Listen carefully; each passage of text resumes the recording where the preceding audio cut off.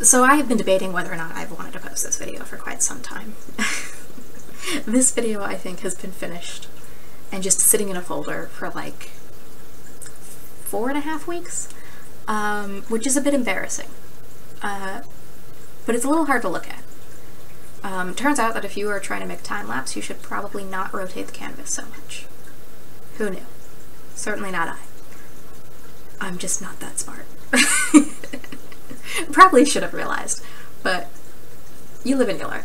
And that's what this channel is for. Learning.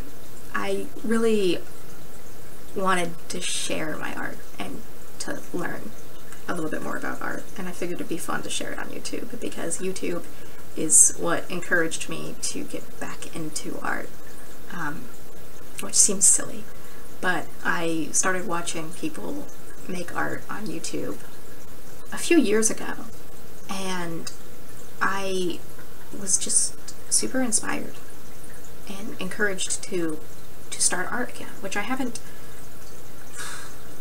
Well, okay, so I've been doing, for the last couple of years, I've been doing art again, because that's when I, started watching people on YouTube. But for the longest time, from like 2013 to like 2019, I didn't do any art. I loved it still, and I liked the idea of it, but I had a really bad patch. And I was hoping, I guess, that YouTube would kind of encourage me to keep going. Not only to share my art, but to keep making it. Which is another thing I have problems with. I have a massive amount of anxiety sometimes when it comes to doing basically anything. Including talking, and sharing stuff that I enjoy, even if it doesn't really matter. I don't know. It's weird. I've gotten a little bit better. I've been sharing more art, especially on my Instagram and here. For some reason, making the videos helps, and I don't really know why. I think maybe it kind of makes an obligation of it. Granted, I haven't been doing everything I've been wanting to do with videos, because I do want to speak in them, and that's the next hurdle, is kind of starting to talk a little bit. Which I think that was another really, really big reason why I was having trouble posting this video, was because I wanted to talk about it. And I also didn't want to talk. So I'm ripping off the band-aid. I'm just gonna do it. And what better video to start talking on than one that's a little hard to look at. Yeah, so I wanted to share it. Like, I want to share my art, and I'm particularly proud of this piece. Weirdly enough, it didn't start out as something that I thought I was going to finish necessarily, or even something that I thought was going to look nice. Granted, I think that the final result is a little uncanny, like it's like borderline Uncanny Valley. I don't know exactly what I was going for, style-wise, but I kind of like it. It's kind of got that, like, it's almost, it looks a little fake, and I'm here for it. But otherwise, I'm really proud of this piece. I really am. I had so much fun making it, even if it took me a stupid amount of time to make. I think this piece took me in total about 14 hours. And I started really wanting to play around with brushes and trying to create texture, because I had watched a YouTube video, which obviously talking about like testing out brushes and different programs and getting familiar with them, and it kind of clicked with me that maybe I could use brushes to create a little bit of texture and to bring some more life into my digital pieces, because that's something I really struggle with, is digital pieces looking a little flat, I guess. And honestly, it's kind of like I'm embarrassed about everything, because it probably shouldn't have taken me so long to realize that, yeah, I could do more with brushes and with digital art to give it a little bit more life. Sometimes I don't visualize stuff too well, so I need a little bit of somebody to show me, I guess. And I saw that video and I was like, okay, let's go play. And so I started doing this, And I decided I wanted to do mostly just color blocking. I didn't really sketch this piece out too much, just kind of slapped the colors down, and using the magic of digital art, moving stuff around, which you cannot do on a normal canvas. Quite nice, quite a handy little tool that is. But I figured color blocking and really just slapping the colors down as fast as I could would encourage me to move on with the piece, instead of getting stuck in a sketch, which is something that I also really struggle with. And this piece is inspired by that How to Drink screenshot, which doesn't get any bigger. That's as large as it gets. If it gets any bigger, it will get all pixely and just impossible to look at. And I think that actually helped, to be perfectly honest. I couldn't make the picture any bigger, and I couldn't really make out a whole bunch of details.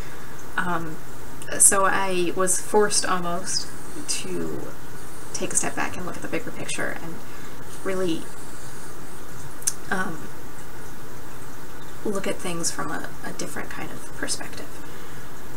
Often I get sucked into the details and I get stuck, which the oranges actually almost got me. Because I was trying to figure out how to make them look like oranges, you know, to give that, I guess, white stuff. What is it called? Pith, I think is what it's called. I could be wrong. And I was stuck on it because I couldn't figure out what to do. And I decided to mess around with some brushes. And I found one, I think it's called Crackles. It's more of a stamp than a brush. And I started using it for the oranges. And I think it looks really interesting. I think it works. And it made me realize that instead of really trying to make a perfect recreation, sometimes you can just suggest what it is you're looking at. You know, using that stamp to give the orange that pith, instead of really trying to painstakingly make it perfect, which would have driven me up the wall, especially seeing as that wasn't what I was going for. I really was trying to go for something a little bit more painterly, I guess. I don't know. I wasn't going for realism necessarily, just trying to play with brushes. And doing that with the oranges really helped me kind of rethink the way that I go about things. And that is, you know, try suggesting more than perfectly recreating. Which I really took with, actually, this is perfect, the background. The background was another part where I really almost froze because I couldn't quite figure out what to do. And instead I just started painting at some point, which I'm kind of ashamed.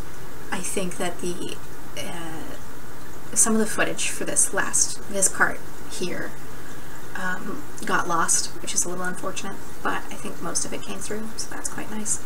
And I did. I really kind of was messing around with the brushes and finding different ways to get something that looked a little bit like wood without being super stingy about it, and I think it worked really well.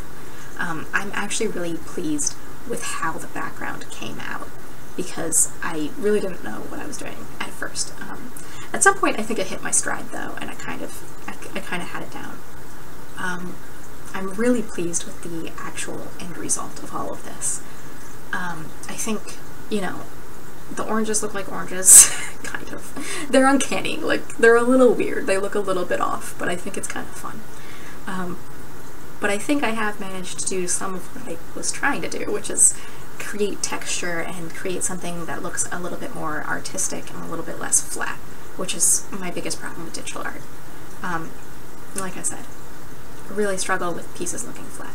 But I took a lot of what I learned from this piece and used it in actually the last piece that I posted on my Instagram, which was my stupid D&D gnome wizard.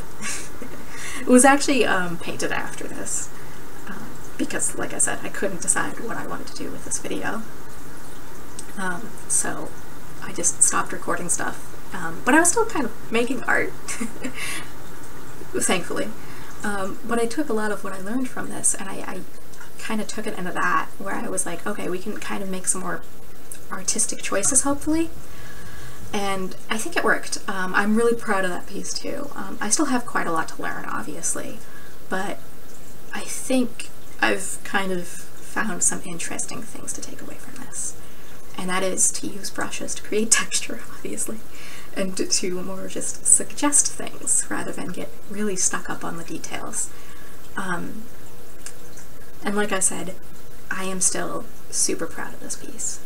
I think, like, it's uncanny, sure, but it is kind of neat looking, and I kind of like that. I don't know what style I was going for necessarily, but it works, I think.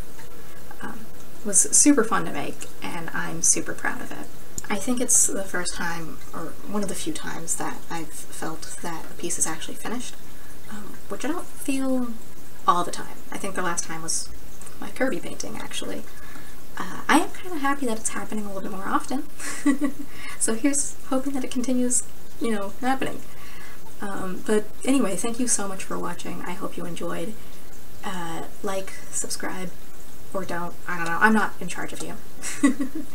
Thanks for watching. Bye-bye.